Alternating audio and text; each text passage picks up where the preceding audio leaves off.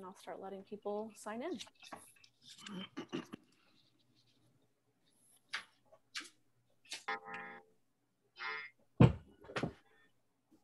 Welcome, folks. I'll give everyone a moment to sign in. Please let us know where you're from in the chat, where you're tuning in from today. Feel free to let us know what you're drinking if you're in a place where that is an appropriate time of day, or if you're not, no judgment.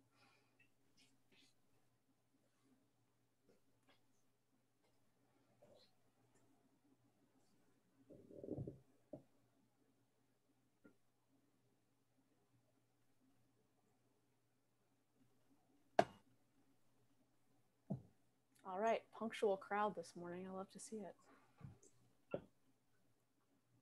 Oh, there's all kinds of fun people on there. Mm-hmm. Yeah, good morning, everybody. Give it another moment and then I'll get started. Got some locals and some non-locals on here. This is great. Thanks for joining us today, guys. All right, let's do this. I wish we could see everybody. It would be so much That's the only better. thing. Yeah. I wish Zoom webinar had a little audience feature. All right, everyone. Welcome to preview week for Willamette the Pinot Noir auction, back for the second year in a row. The 2019 Willamette Valley wines featured in this tasting series are exclusive small lot bottlings for our wine trade auction. If you don't know about the auction and you'd like to learn about how to purchase these wines, you can contact Emily at the WVWA and I'll drop her address in the chat. I'd like to take a moment to thank all of our sponsors for their ongoing support. And a big special thank you to our Imperial sponsor, Winebow. Now I'd like to introduce our panelists today, representing, so brief note, we are not going in the catalog order because this is the Chardonnay session. We're all about Chardonnay this morning. So we'll start off with Josh Bergström, representing lot 67 of Bergström Wines. We've got Pat Dudley of Bethel Heights, representing lot 40. We've got David Adelsheim, representing Adelsheim of Adelsheim Wines, lot 27. Laurent Montalieu of Soléna Estate and Domaine Divio, representing lot 47. Eugenia Keegan of Jackson Family Wines, representing Gran Moraine and Sequitur, lot 58. David Millman of Domaine Drouhin Oregon, representing their collaboration with Eyrie, lot number 13. And finally, Jessica Endsworth of Hyland Estates and Stoller Family Estate Collaboration, lot 79. And now I'd like to turn it over to our moderator, Ian Burch of Archery Summit. Take it away, Ian. Thank you, Julia. Very excited to be here, and thank you for tuning in virtually to Willamette, the Pinot Noir auction. We look forward to seeing you in person on August 5th, but we're excited to kind of get you excited, and hopefully you're tasting along today. If you're on the East Coast or maybe tasting at the right time, we're starting a little bit early here in the Willamette. As a winemaker in the Willamette Valley since 2008, I feel privileged to be moderating such an amazing group of pioneers, leaders, and innovators in this valley. For every bottle of Willamette Valley Pinot Noir, there is a very spectacular bottle of Willamette Valley Chardonnay. I'm very, very excited to just kind of be in and amongst such a pioneering group of people. Everybody here has created a wonderful collaborative Willamette Valley Chardonnay auction lot, and everyone presenting today is on the Willamette Valley Wine Auction Committee and has chaired this committee over the years. The proceeds from this event allow the Willamette Valley Winery Association to educate our consumers about all the incredible things that the Willamette Valley is doing. And it also helps us to hire full-time staff, and it helps our industry through great times and in challenging times. The list is endless. So thank you so much for supporting us. These collaborative lots are extremely special and were introduced years ago by Laurent Montalieu to reward the service of the individuals that chair this Willamette Valley wine auction. And before we go any further, I would like to raise a glass by celebrating our recent accomplishment, largely led by Harry Peterson Edry. The Willamette Valley just became the second American viticultural area, along with California's Napa Valley, to be granted protection from the protected geographical indication status by the European Union. So we essentially are stamped as a Willamette Valley, and our name is protected. So cheers to that. Thank you, Harry. Huge. Yes. But before we go any further, I would like Josh, if you could just kind of walk through a brief history of the Willamette Valley Wine Auction, because you've been so instrumental in helping, I guess, the voice of this valley for over the years. Well, thanks. And to echo your points, Ian, I want to express how honored I am, not only to participate in this auction, but to do it alongside such a really truly special group of people. Everyone in this group, for those of you who are on the call, should know that, as Ian stated, everyone on this call is an auction committee member and a current or past chairperson of this auction, which they all helped to create. So these are the people who make it all possible. And what really, to me, what's interesting is that they're also representing world-class family wine businesses, right? And it blows my mind that even though these family businesses represented here today live or die based on their entrepreneurial efforts, all of my friends here have somehow found the time to be true leaders of our community and leaders of the national and international wine trade, having taken personal time over the years to write curriculum for textbooks or for the Oregon Pinot Camp. They've all mentored and taught new generations of vineyard managers, winemakers, young wine sales forces, both locally, nationally, internationally. They all help to create world-class events like the International Pinot Noir Celebration. They've written language for grants and legislation and bylaws for important moments in our valley where we had to protect agricultural land from overdevelopment or create new AVAs that did not exist or uphold the quality-oriented and very important labeling laws which make the Willamette Valley really unique to this world.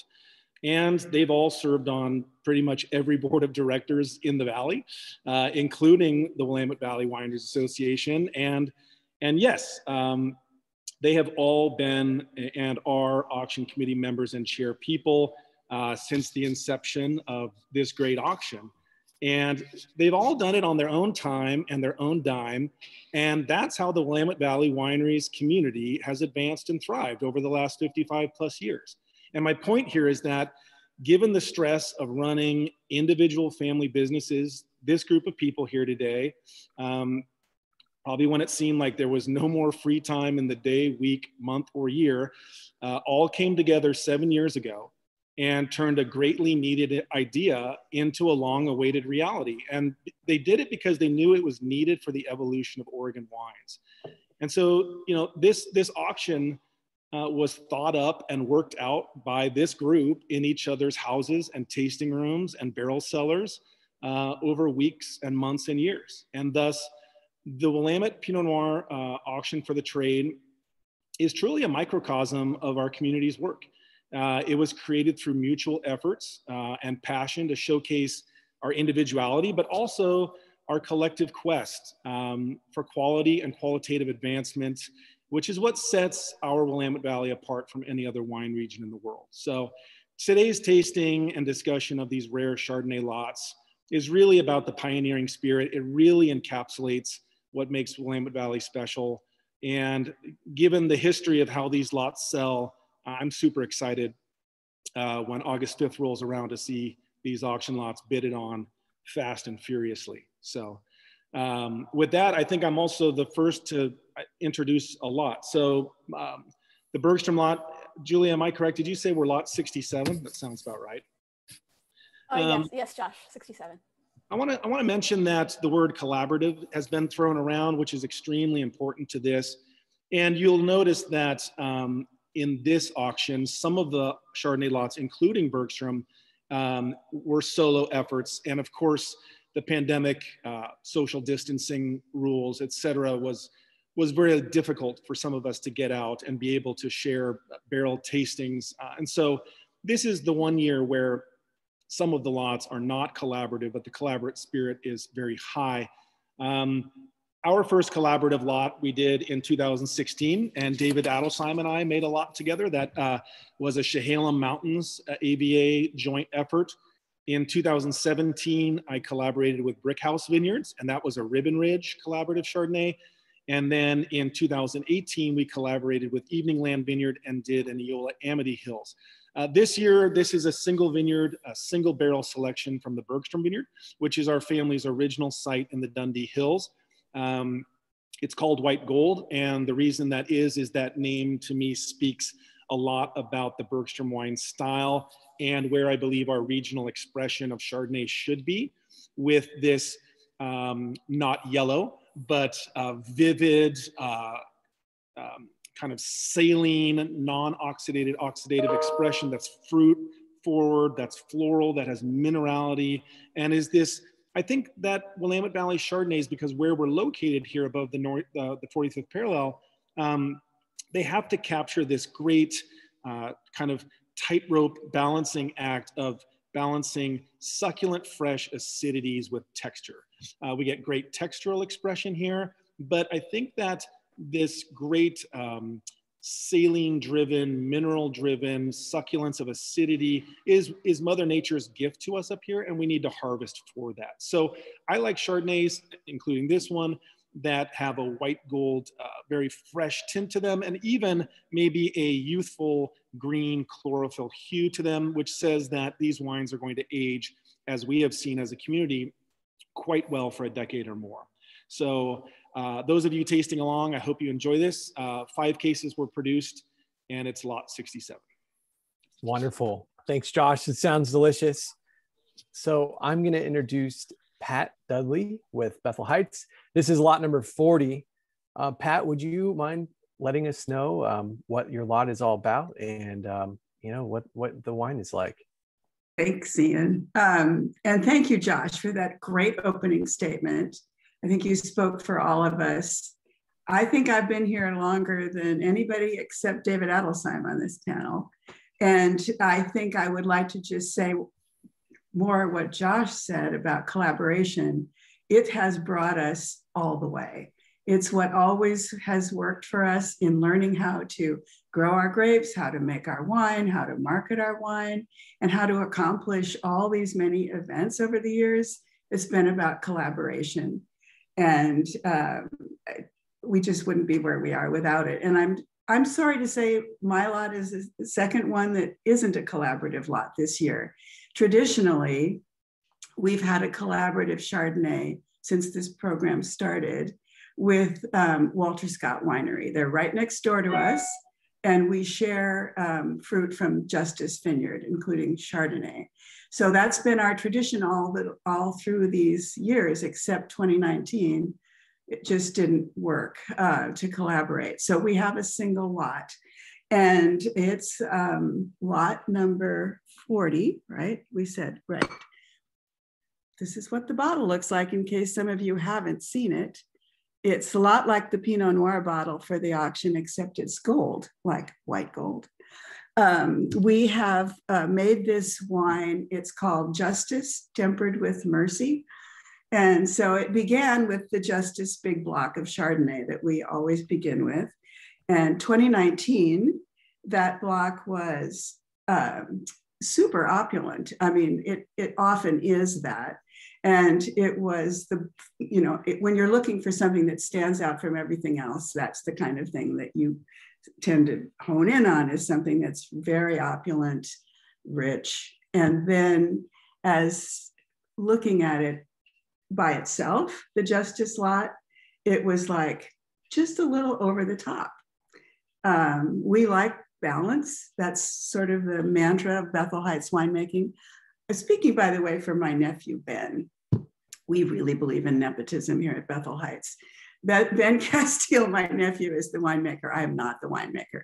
So what I'm saying are things that I chatted with Ben about it, and he just said it was a little bit out of balance. It was just crying out for something to bring it back from over the top. And so we have this wonderful old block planted in 1977, the oldest Chardonnay in our property. We used to sell it to David Adelsheim a little bit, way back in the day when he would look at me and say, we delivered the grapes. He said, you calling that ripe? And now it would be overripe. And now it would be overripe. Exactly. This poor clone, the Wente clone, it's not widely planted up here. And it's not really a clone, it's a selection, but they're the oldest vines we have, and they're strange looking old creatures on a high wire trellis. They refuse to be retrained, reprogrammed. They resisted the whole cultural revolution here. And so they tend to be those vines that Wente, very late ripeners, as David said. For a long decades and decades, they didn't quite make it. And 2019 was another challenge. We've had all these hot vintages, but 2019 was cooler and it almost didn't get ripe. And that's always the way we love it. And it has this beautiful acidity and also that, I think that saline quality that comes from that spot. So little dab of that with that beautiful opulent justice. And that's what you got, justice tempered with mercy. And we can't help being geeky about our Shakespeare quotations. It just pops out of everybody's heads around here because we were unfortunately not trained as winemakers, but as, liberal arts professors. So we can't have the title, but cheers. We think you'll like this wine, lot number 45 cases. Thank you, Pat. Again, this wine sounds incredible and everybody here makes such wonderful Chardonnay. This is it's going to be very exciting to try all these wines next week. So next up, we've got lot number 27, the Adelsheim and 00 Chardonnay lot. David, would you mind giving us some details on this lot, please? No, I think I could do that. I've studied carefully the information from Gina Hennon, our winemaker, and from Wynn Peterson-Nedry, the winemaker for 00. And I'm just going to read all the pHs and sugars from all the lots that, no, maybe I won't do that. Goody. Yeah. I think the thing that, well, first of all, Gina and Wynn are in the same tech group together. They've kind of grown up making wine together, and particularly Chardonnay over the last, let's say, 12 to 14 years. They've never worked in the same place together, but through this collaboration at this women's tech group that meets monthly, they've sort of become partners in a lot of what they do, and they kind of rely on talking to each other. So that's the name, that's the origin of the name, Partners in Wine. They feel a special connection to each other.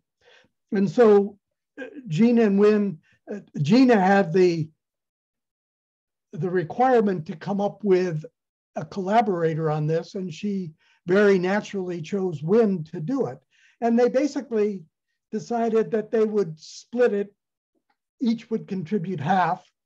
Obviously, if that had been a terrible wine, they would have come up with another option. But and they had a number of lots to work with. But basically, they each brought to the table one of the best lots that they work with. For Gina, it was the lot from Ribbon Springs, which is a vineyard planted in the late or the mid-90s. Well, the Chardonnay wasn't planted until 8 years ago. It was really grafted onto Pinot Gris, but that's a different story.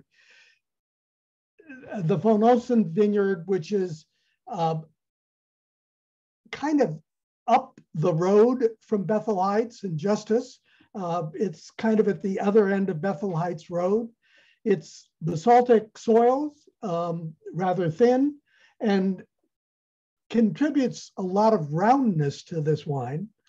The Ribbon Springs that Gina brought to the table is on the east side of Ribbon Ridge. It has the more saline quality, growing basically at the ocean on sand, except that we're 100 miles from the ocean. But this soil was formed under the ocean, and it doesn't have the roundness, but it has the sort of the excitement and the acidity that Ribbon Ridge can contribute. And so it's actually a very interesting blend, because bringing the roundness from the Eola Hills and the more pointed, exciting flavors from Ribbon Ridge creates quite an interesting blend. The thing that attracts me so much about the numbers of this is the numbers on both these lots. The sugar at picking for us was 19.1 to 19.6, and for Wynn it was 20.9. Those are unheard ofly low numbers looking 7-8 years ago. We would have been picking at 22, 23, even higher. The wines would have been an entirely different animal. And I have to say that part of the reason I know that we are picking at those numbers, and I suspect perhaps Wynn, is because of the technical tasting that the organization, not the organization, all the winemakers organize, starting around the same time as the auction, where we tasted each other's Chardonnay lots. And at the beginning, they were like all over the board. I mean, every clone, every picking date, every amount of new wood, malolactic, full, none, everything you could think of. And now I think it's 7 years after that first tasting, everybody is stolen. Whoever's idea it was to pick much earlier, it may have been Josh, it may have been Doug Tennell, whoever it was, we're all picking much, much earlier than we used to. And realizing, as we did in these tastings, that picking early doesn't mean you're picking unripe. You're picking and maintaining these low pHs, the high acidity, so that when you go through malolactic, you don't have flabby wine. And you have this excitement that is really going to be seen in virtually all the lots that are being described today. So I'm going to drink to low sugars. I'll drink 27. To that. Well, thank you so much, David. And thanks for bringing up the technical tasting. I do feel like this industry is extremely collaborative. I think everybody's very embracing of one another's techniques, and everybody's very eager to learn. And because of where we are, we have such an incredible area for Chardonnay, all this inherent acidity and crispness and beauty. So it's a very good thing for people to know that we communicate often as a group, and it's something I think that makes this industry special. And without further ado, here we've got lot number 47, Soléna Estate and Domaine Divio. And Laurent Montalieu, I'm going to turn this over to you. And I have to say too, Laurent, I don't know if you remember this, but years ago, I was at Scott Hall. You took me into this wine auction. I remember you pitching this wine auction to me. And I don't think, without that conversation, I would have, discovered this group and been part of such an incredible movement. So thanks for spreading the good word and getting me, reeling me in. Oh, good. Well, I'm glad to hear that I can be influential. That's the first one. Hey, I want to reiterate a little bit what some of us have said, and as far as the first auction that we had, and I want to give my hats off to Josh for all the work. I think he sacrificed a whole year of his life to this auction, and it was just amazing work. So thank you again, Josh, for being the amazing leader that you were the first year. That was the way to kick off the event. So thank you for that. By the way, I don't know if that gives you the right to pick on us now with posting pictures of Veraison in July like yesterday. It's scaring me to death. So, but anyway, that's a different subject. We'll get there.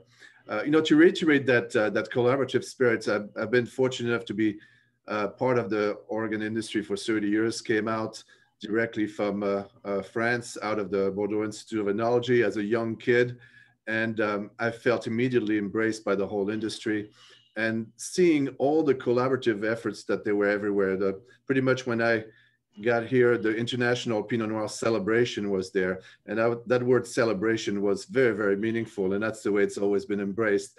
I got to meet all the Oregonians that were producing great Pinot Noirs, but also meeting a lot of Burgundian and New Zealander and Californian that were coming out to the celebration, where on the sidebar, we were also having very meaningful technical seminars, one called Steamboat, where I think has been the most education I have gathered regardless of college. That was just amazing how a group of winemakers were getting together, and in the spirit of collaboration, we're bringing their worst wines or their troubled wine and growing from that. And so that's the spirit of Steamboat, but I really emphasize the spirit of the industry.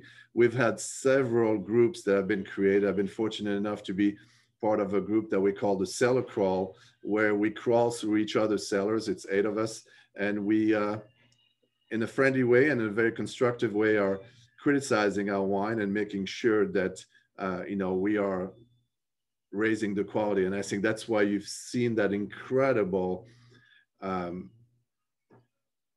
improvement of quality of the wines of Oregon, both on the Pinot Noir side, of course, but now on the Chardonnay. And I think, again, David didn't mention anything, but he gets a lot of credit for David Adelsheim, that is. Millman, you get nothing, sorry. But I know, but you know, David has been instrumental in bringing to Oregon the clones of Chardonnay from Burgundy, all the new clones that we all work with.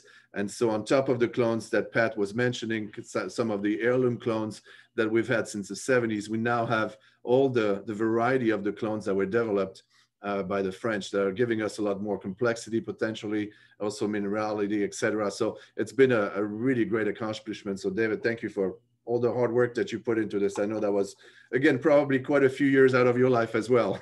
So, but you know, so to that point, I think that we now have Chardonnays in style that are made in Oregon that, to me, reflect some of the minerality that we typically correlate to the old world style of wine, but also some of that ripeness, some of that roundness, and some of that fruit component that we also associate with California or hotter climate. And I think Oregon, both, you know, as far as geographically, seems to fit in between those two styles, because we get a little bit of both, but mostly we get that salinity that Josh was referring to. I call it minerality. It's all the kind of the same component of nervousness that we get in the wine that is really, really wonderful. So I think that's a key to the new waves of Chardonnay, and I think we're part of that, where some of you, unfortunately, are still discovering us, but hopefully with events like this, where we're able to add the Chardonnay to our Pinot Noir lineup, you're able to kind of recognize that Oregon can be amazing with the production of Chardonnay as well. We all knew this for a long time, but I think now the rest of you are kind of discovering that. So cheers to that. So the lots that I'm going to be presenting, I was very fortunate that Bruno and I actually were confining in the same company and the same winery. So we are able to make a collaborative lots out of 2020. In 2020 was the COVID, respecting all the social distancing, not tasting out of the same glass and all that, but we're still able to make that. So this is a combination of Soléna, which is my home estate, which is on Willackenzie terroir, and then Domaine Divio from Bruno that is on Ribbon Ridge. So we've been, again, collaborating for a long time. I met Bruno at David Millman's winery at Domaine Drouhin Oregon back in the early 90s. As he was an intern with Veronique, and he then escaped to Tahiti and then escaped to Washington. But took me about 8 years to get him back here, but he's been working with me as our director of winemaking and viticulture. And so it's been just a pleasure to share this lot. Not only are we co-workers, but we've been great friends for a long, long time. So it's very special for us to work on that. Both of us like to work on the mouthfeel. So even though we have that nice nervousness, we do a lot of lees steering to the wine. That's a component that we like to do. So we'll steer the lees of the wines and the Chardonnay for about close to 3 months post active fermentation is done. So that's a little bit to the wine. I hope that you enjoy it. And it is lot 47. Enjoy. Thank you, Laurent. So we have Eugenia, lot number 58. We've got Gran Moraine and Sequitur. And Eugenia, I think your Chardonnay is the first I've ever bought a case of, because winemakers don't make a lot of money. And I remember going into your tasting room and I was like, Eugenia, like, I think you were kind of new to Oregon, new to me at least. And I love your style. And I think you are actually one of the most hilarious individuals I've ever met in my life. And It's a privilege to be up here with all of you guys today, and I'd love to hear about your wine. Ian, thank you so much. We had a little dress rehearsal for this last week. Yes, believe it or not, we still do dress rehearsals, assuming everybody shows up, of course. And no references there to the team made here, no call outs. But what it did do in the rehearsal was it reminded us, and it was Pat specifically that was reminding us of all of the interesting specialties of each year, each one of us having been a chair. And in year number 4, I was co-chair with Shirley Brooks. And it was, you know, the 4th year, we were on a roll. We had Josh, and then Pat and David Adelsheim were the chairs, and then we had Laurent, and the bugs had all been worked out of the program, and we were growing and moving, and it was very exciting. And you know, collaboration is actually contagious. We talk a lot about contagious things these days, and I'm going to talk about something that's wonderfully contagious and fun, and that's collaboration. So Shirley and I had a really big goal. We really wanted to hit $1 million that year. Just seemed appropriate. And so we were just focused on this. And so we were up on the dais while we're doing the auction, and we literally are, Shirley, just sitting next to me, writing down every lot, how much, keeping a rolling tab. And we're getting to the last lot, and we have I believe it was $944,000. And we have 1 lot left. There's no lot, even the most expensive lot wasn't going to take us over the finish line. And I could feel Shirley and then me at Contagious, we just deflated. We were like, not going to happen. We were I was almost in tears. I was like, this isn't going to happen. And while we were being deflated up there, some activity got going in the crowd, and Fritz must have seen what was going on, because it was a buzz out in the crowd. And the next thing you knew, we auctioned off the final lot of the afternoon, and six of our bidders got together and collaboratively bought the lot for $60,000 and threw us over the $1 million mark. Well, tears, bubbles, fanfare. It was an amazing moment. I still remember it. I get chills. It was so exciting. So collaboration is contagious, and we look forward to infecting you when you get out here next week. And for those that we infect virtually, we'll plan on doing that too. But lot number 58, correct? Ian, 58? Thank you. This is a collaboration between Gran Moraine and Sequitur. Sequitur is owned by Mike Etzel, and he and his son Mikey make this wine together. And the winemaker Gran Moraine is my colleague Shane Moore. And Shane is a huge skier, whatever those dangerous boards are, snowboards.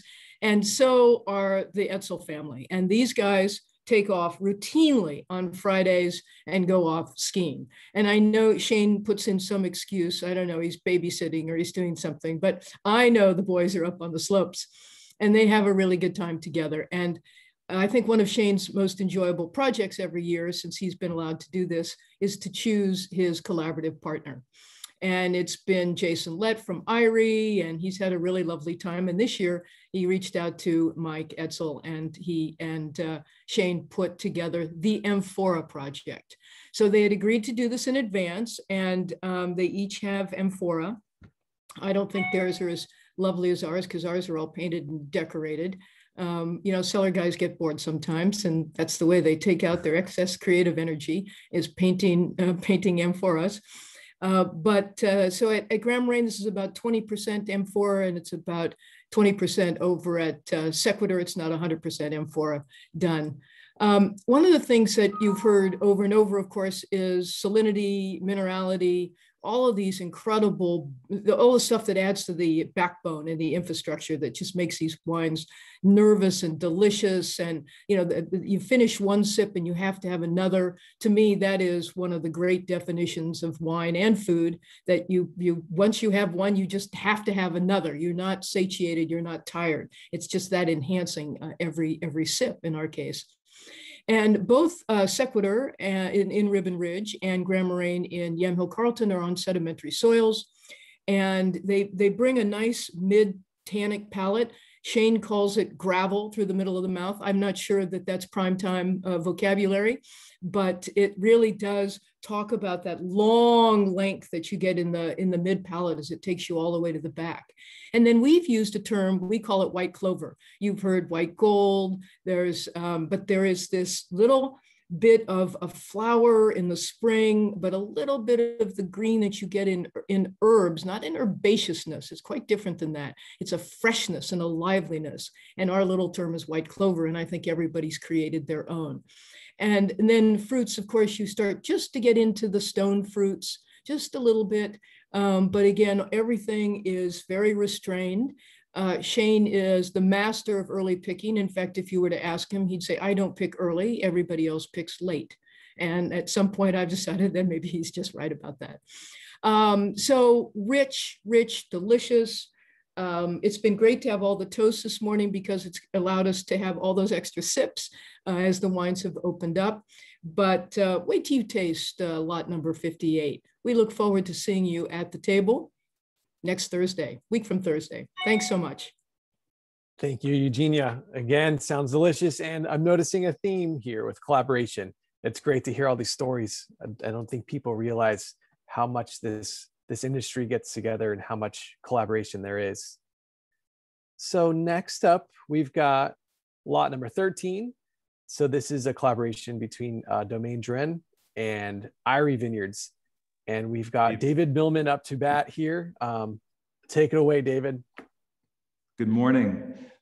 Very hard acts to follow. And in fact, the 2019 auction was a very hard act to follow. I was chair last year of the 2020 auction. And I think as I look back and I think about the challenges of reorganizing, restaging something in the midst of a very uncertain environment, the thing that makes me proudest is not only did the community rally together to put the auction on and our supporters came and bought lots, but that the Willamette Valley Wineries Association would still donate 25% of the proceeds to the James Beard Foundation. I thought just spoke volumes about who the Willamette Valley is, if you can personify it in that way. So yeah, that really just that's a super important moment. And when I think about this collaboration that we have with Eyrie, it's so personal. This is a family story. The Letts have always meant the world to the Drouhins, and the Drouhins have meant the world to the Letts. And so when this opportunity came up, first in the 2018 vintage, to work together, it really just became a great excuse in a busy world for Veronique and Jason Lett and Aaron Bell, our assistant winemaker, just to spend time together talking about the Chardonnays they're working on and how they might put together something that would be delicious and special for the auction. So thank you all for letting us have this excuse to work together. One of the talismans that I keep in my office is this bottle. It's a bottle of 1970 Eyrie Chardonnay, empty, but I was there to enjoy this at a tasting many years ago. And I love the fact that it's a hand-numbered bottle. Diana Lett talks about having sat in her living room numbering these by hand while watching television in the early 70s. And if you think about the lots today, they are not too far away from that. We're talking about 5 cases plus another case for samples or something like that. But it's basically that personal, that focused. The word handcrafted is so overused in the world, but this actually is. And so I love that. I love that. As for the wine itself, well, that's this, unlabeled so far. Veronique will be back shortly so she can write her name on the labels, and then we can label the wine up for the lucky winner. It is a collaboration. It's a blend of the two pieces. Jason's vines have an average age of about 48 years. Ours are in the 20 to 25 year range. They're all Dundee Hills from our state here, and then I could just about walk you out into the vineyard and point to his plot down the hill. And his went all through Mallow. Ours is a combination of tank fermented and barrel fermented, like what we do with our tour. We like the balance that that gives. And then in combination with his piece, which has just such a, Eugenia talks about length. I don't know if I can outlong Eugenia on that, but there's that beauty in the finish. And it's something special and something that's very different than what either of us produce on our own. And I think as a collaboration it should be unique, and this auction deserves it. And the person lucky enough to get the lot number 13, will be able to enjoy that. That's really sort of what I want to say. It's a thank you and an honor to be able to help put this together, because it's personal, because it's a story of friendship. I think about Veronique coming here in 1986 and spending time with, of course, Dave Adelsheim, with Castiles, and of course the Letts. You have that key history. The reason why the Drouhins came, they'll tell you flat out, yes, there was the chance to make wonderful wine, but without the community, it would have been pointless. They needed that. That was that's the thing that made it, seem possible, despite all the logistical challenges. And of course, the next year, when the Drouhins were buying the property here, it was 1987, almost to the day that they bought the land where I am right now. Jason was in Burgundy working in the Drouhin cellar. So there's just been a lot of love over the years, and I hope that is reflected in what we offer for lot 13. Thank you, David. I'm excited to try your wine, and thanks for that beautiful backstory. And last but certainly not least, we've got lot number 79. So we have Hyland Estates and Stoller family estate. And we're having Jessica Endsworth, our fearless leader this year for the auction. I'd love to hear about your lot and your story, Jessica. Oh, thanks, guys. It's amazing to sit on, to be a chair of this incredible auction, given the people that have served before. I kind of have a tendency to raise my hand for a lot of things, and it's not because I want to spend more time doing as many things as possible, but I get the privilege of serving with my mentors and the creators of this industry who have been, talk about fearless, have been absolutely instrumental in being fresh and flexible, reinvigorating and reinventing this region, being incredibly progressive. And it's an honor to be amongst this group of people. And I can say everybody on this panel has personally taken time with me in my tenure in Oregon to be a mentor in some way. And I'm incredibly honored and privileged that I get to be amongst you, and thank you for that. And I think that that's one of the things about Oregon. It's like, yeah, we do a lot of collaboration, but there's also an incredible amount of just personal time that people take with anybody who asks, to help them grow in their profession and in their understanding of this region. And I think it's our job to pay it forward, and it just seems to keep going. So it's a real privilege. And I also want to acknowledge our last year's chair, David Millman, who, we had a formula for a lot of years that worked. I mean, there was like an engine that was running, and we knew how to do that. And then we got this incredible curveball, and David Millman was at the helm solo, no co-chair, and just captained that amazingly difficult ship and brought it home. And David, I just have to say, like, you just did such a wonderful job. And then to come into this year in 2021 with this vintage, and my co-chair, Rob Alstrin, I'm so thankful to have him from Adelsheim as well. We just felt like, we're having to reinvent a little bit. And we're just so glad to have you guys along with us, and that we could pull this off and we can put it together. And this auction coming up is the first event that we've gotten to throw really in the last couple of years. We skipped 2 years of IPNC, 2 years of Pinot Camp, and we did a virtual auction. And so our lives have been put on hold. So I think it's incredibly special that we get together again and be here in person and give each other a hug and share some wine and talk in person. So we're incredibly helpful and are hopeful that this is going to be an amazing event. And we know how to throw a party out here. So we're excited to see you, and we thank you.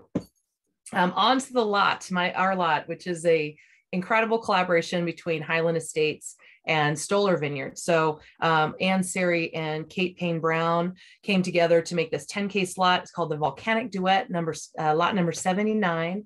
And it's got great origins because the Stoller lot was planted in 1995, and that's in volcanic soils. And the Hyland Estates lot was planted in 1979, high wire trained also in volcanic soil. So we have these two regions, Hyland Estates being in McMinnville, Stoller being in Dundee, volcanic soils from two very, very different regions that have incredibly different typicity of place. And so bringing those things together, we were able to put a 10-case lot from these two incredible estates, these two important wine women who brought it together. So this lot brings these old vines from Stoller and the old vines from Hyland. The Stoller was picked on the 14th of September, the Hyland on the 29th of September in 2019. They both went through extended élevage. So we had the Stoller lot 12 months in oak, 20% New French oak, and then 6 months in stainless. And Hyland Estates did 18 months in 25% New French oak. A little bit of lees stirring in the beginning parts during fermentation primary, and then coming out with this incredible rich and lush Chardonnay that I think we're hearing a thread that's coming through the Oregon Chardonnay story about the stylistic that of our styles. This lot particularly has a lot of stone fruit, a lot of apricot and white peach and white nectarine. It has a really distinctive Bosch pear, ginger spice, and it's got, just some characteristic spiciness to it, but it has a richness and a creaminess in the mid palate. And then it has a very lengthy finish that kind of finishes on a key lime pie note with some honeysuckle and white flowers. It's a really pretty floral and fruit forward lot, but has a real tension underneath it. I'd say the acid is about medium, the body's medium. Alcohol, I think, is about medium minus. But the finish, I think, is medium plus. Has a really pretty middle palate of pear and ginger and a little bit of cream, lemon meringue cream, key lime pie. So I think that we're so excited to present these, and I think they are incredibly food friendly, and they're really elegant and sexy. And so can't wait for you to try them. Thank you, Jessica. Yeah, there's a lot of fantastic Chardonnays to try when you guys come into town. Hopefully you've gotten some samples and you're able to join us today. And, having a group like this is rare, and having all these incredible individuals, these pioneering people in the same room is awesome. And I'm just curious, I want to throw this out there. How do you guys think the perception of Oregon Chardonnay has changed over the years? From where we began as an industry to who we are now? I'm really curious, because most of you either got stock and put it in the ground, or picked a style and liked it, or maybe didn't like it and changed. And I'm just curious to see how you've seen Oregon Chardonnay, or Willamette Valley Chardonnay, progress over the years. Well, I could chime in real quick that it always astounds me that, Oregon produces 1% of the wine in the United States, only 1%. And Chardonnay is around 5% of what we produce in the state. So we just had a 45-minute Zoom about 0.05% of America's wine, which says a lot, because that's how far Willamette Valley Chardonnay and Oregon Chardonnay have come from, just one of the many whites we make to complement our Pinot Noir, to becoming a major discussion topic that is in major articles, major publications, that professional sommeliers and wine buyers are going out of their way to find, because of course they're produced in scarce amounts. But I think that statistic right there always blows my mind when I think about it. Hey, Ian, there's something I would add to what Josh said. I mean, Chardonnay's always been part of the mix. I mean, in the beginning, we were planting Pinot Noir, of course, but we were planting Riesling and Chardonnay. And what happened to Chardonnay, I'll come to, but in the beginning, mean, we were getting gold medals at the State Fair and at the Seattle Enological Society. Bill Fuller at Tualatin had the first top 100 in the Wine Spectator for a Chardonnay back in the mid 80s. I mean, Chardonnay has always been part of what we do, but it's always been so secondary to Pinot Noir. And in some sense, for a long time, it was secondary to Pinot Gris, which is what, 13 or 14%, where Chardonnay is 7% of what we grow in the Willamette Valley today. But the Chardonnay percentage is just ramping up so quickly at this point. I remember the style of Chardonnay that we made in '79 that won these gold medals, and it sucked. I mean, it was so bad. It was so ripe and so out of balance. I mean, not everything we made at the beginning was that bad, if you will, but we were learning how to make wine in the beginning, and it took us a while to figure it out, partly because most of us had no background. I mean, I had literally no background, and I mean, people like Fuller had made wine in California for 10 years, but most of us were kind of trying to figure it out. By 2000, we pretty much proved to the world that we knew what we were doing with Pinot Noir, and our attention turned to other things like what does place mean? But also, I think, frankly, that allowed us to revisit what Chardonnay could be, partly because of the clones that came in from France, but partly because we knew what we were doing with Pinot, and the creativity that virtually every winemaker has was put to use in trying to figure out what this thing Chardonnay means for the Willamette Valley. David, I'm glad that you used those harsh words on the wines from the 80s. So now I can do it as well a little bit. But yeah, we made wines that were very, very crisp and lean and mean. They were in stainless steel, and we're like, hey, Chablis does it, so why don't you guys like it as well? And that just didn't work very well. But I could only agree so much with what you said as far as the emphasis and the attention to detail, both first in the vineyard on the clone selection, the growing of the grapes, the exposure of the fruit, the crop levels. All those items were fine-tuned over the 90s into the 2000s with Chardonnay. And then exactly what you said as well, as far as the emphasis on making wines with a purpose with Chardonnay, and making sure that all the winemaking was following, of course, barrel fermentation, steering, or all the things that went around the fermentation process were much more elaborate and were much more determined and thought through with a real plan of action, and with really, again, a collaborative spirit where everybody was learning, as you were describing the group that got together from each other. And as we all remember, it was a rocket to the top. And I think that now we compete with the very best Chardonnay in the world in our own style, which is really magnificent. You might also say that the timing was convenient, that the anything but Chardonnay movement finally died out, just as Oregon Chardonnay was really starting to hit its stride. Yeah, good point. Ian, may I jump in for a moment? Oh, because we had a really insightful question, I thought, in the chat just now, and this is a consumer dipping their toes into Willamette Valley Chardonnay. For those consumers who are learning about the style, learning to understand how it might differ from, say, Russian River, Hawke's Bay, what are some vocabulary terms you tend to find yourself using? What are some ways to understand the specific Willamette Valley style for folks who maybe avoided Chardonnay in the past, or are just kind of coming to this as a new take on it?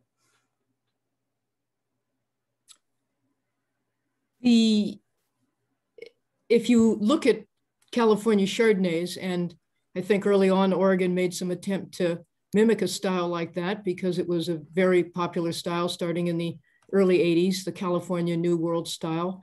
But everything they do is literally at this point counterpoint to what we do here in Oregon. Working for an extended California company, it's still very common to be picking Chardonnay in California at 23, 24 bricks. The guys at 22 are the mavericks. picking so early like that. So there's an incredible ripeness that comes out in all of those terms like tropical and things that we use that you don't really hear used with describing fruit in Oregon Chardonnays, Willamette Valley Chardonnays. But you also, the result of that is the alcohol. So if there's a California Chardonnay under 14% alcohol, I'd love to see it. So you've got tropical fruit flavors, you've got high alcohol. They tend to use oak as a big part of the equation. There are stainless steel versions, of course, but they tend to use oak, a lot of it, often more new. Certainly, we're at about the 10 to 15% new at Gran Moraine, and I think other people have numbers that are similar to that. Californians are still up at 30, 40, 50, 60, 70, 80, 90, and even 100% new oak. They tend to bottle earlier. We are all pretty much in the more classic 16 to 20 month category. There are still many of them, if not most, are bottled in that June, July, August, right after the vintage that they came from. So there's still a number of technique differences right off the bat. So, and I think that Laurent used the rocket ship that we did in our wine quality, and I think it was a combination of, yes, collaboration. Once again, our Chardonnay Tech Day that we really learned together, and you're allowed to taste 85 wines from your neighbors with all the data you could ever hope to have, and it really helps intellectually get your head, and then organoleptically get you focused on what's going on in other people's cellars. You add that to what I would say a level of confidence. When Oregon winemakers started making wine, certainly 50 years ago, there was no confidence, but even 30 and 20. But now there's such good wines in the Pinot Noir category that you can take that sense of accomplishment and quality and focus and move it over to another variety, as we did with Chardonnay. So it's like every great storm, it was a combination of events. But very quickly in the last 10 years, I think we've gone from still figuring it out to knowing exactly where we are and where we're going. And these wines here are brilliant, but if you took time to drive around the hood, you would taste another 25, 35, 40 brilliant Chardonnays, not just the ones we're offering today. I would just add briefly that, we are trying to make Willamette Valley Chardonnay in the Willamette. So we're not trying to emulate Burgundy, or we're not trying to emulate California. And I'm not sure if necessarily picking earlier in California would be the right idea anyway. So I personally enjoy some of those big, opulent, ripe Chardonnays, but that's a style that is not really attainable here in Oregon and in the Willamette Valley. So we are really similar to what we always said about Pinot Noir. We're making Pinot Noir in the Willamette Valley, not trying to emulate Burgundy in the Willamette Valley. The same thing applies to Chardonnay. I just want to throw one more thing in this that we haven't mentioned, but it's sort of the elephant in the room, which is climate. I mean, the luxury of being able to say, I'm going to pick early at 21. We were lucky to get to 21 at the very end of the season back in the early 80s. So really that's something we tend to forget, how the luxury of being able to choose your picking date on Chardonnay instead of waiting until the final rain cloud piled over the hills and then pick because you had to. So I remember those days, and I'll tell you what, it's a lot nicer to have your choice when to pick than being forced to pick. And hooray for the climate, for this little moment we have it on our side. Very little moment, but it helps. I just want to mention we do an event every year, we have in the past, and hopefully that'll resume shortly, is the Oregon Chardonnay celebration. And that's a wonderful seminar that brings the community together to taste and to talk about education, and kind of all of us as a summit that all of us have participated in different ways. That is a really intelligent and interesting look at Chardonnay. We're giving it its credit in a different way, and coming together to talk about it. So that might be something to when we resume that again, the Oregon Chardonnay celebration would be something that we hope to grow and make that a much larger part of the media and the trade, because we think it's such an important part of the fabric of Willamette Valley wines, and they need their due. So it's a public event. People can buy tickets. historically it's been in what, March?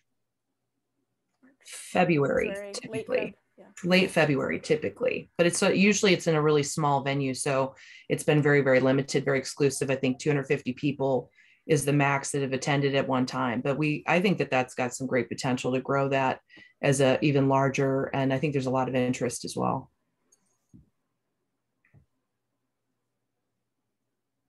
I want to add to that point, Jessica, that it ends with a grand tasting. So there are, help me with the number, but 60 or 70 Chardonnays to taste. So if you are interested in learning about Willamette Valley Chardonnay, that is a great event to get an impressive overview very quickly.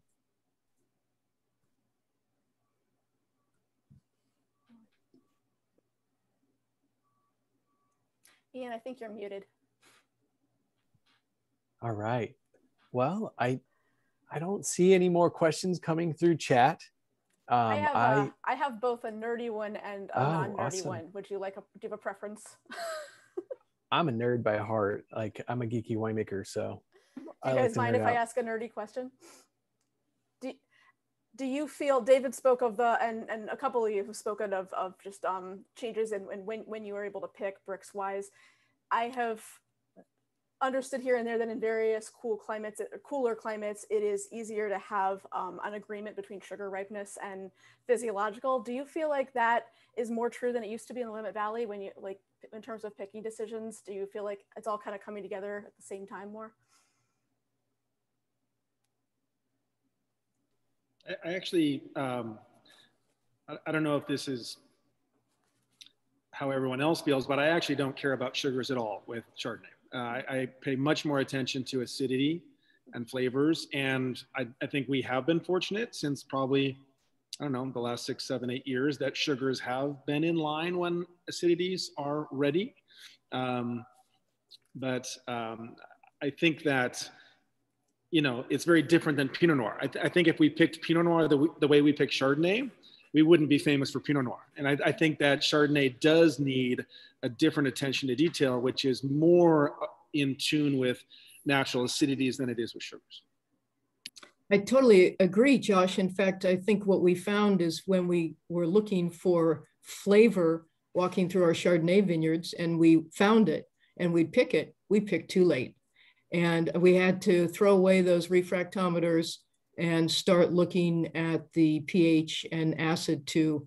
And when we did that properly, it turned out that our sugars were in that 19 to 20, 21 maybe category, but we started picking with a very different criteria in mind.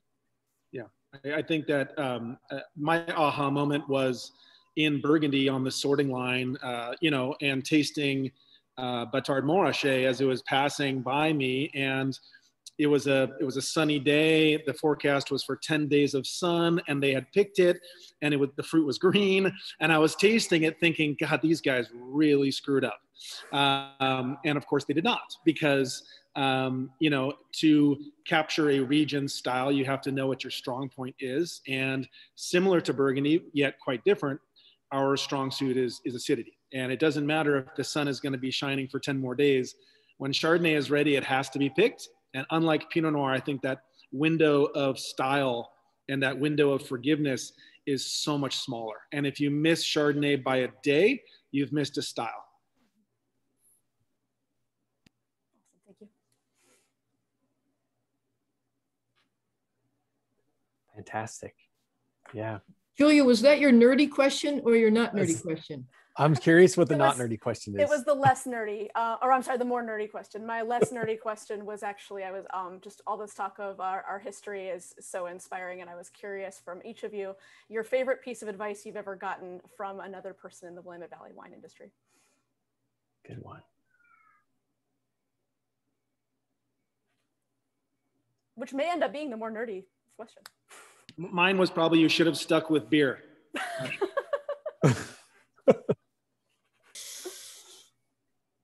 Mine was probably something like trust your intellect and your palate. Don't follow trendsetters. Do what you think is right. Mine was probably from Gary Andrus, who told me, don't let your winemaker make all the decisions.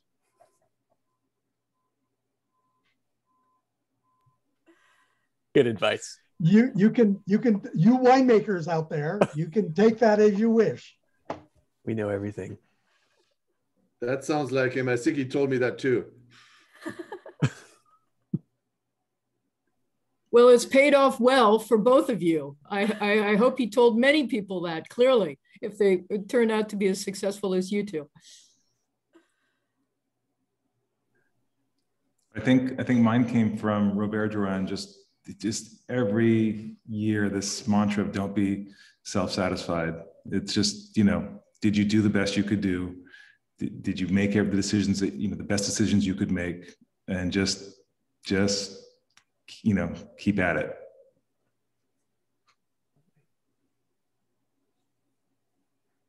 I wasn't going to say anything because I'm not the winemaker, but I do run the family business and have for a long time. And one of the best pieces of advice I ever got was from Jessica Endsworth. And you may remember that day sitting outside, and we were talking about trying to hire a marketing director. We have never succeeded with that.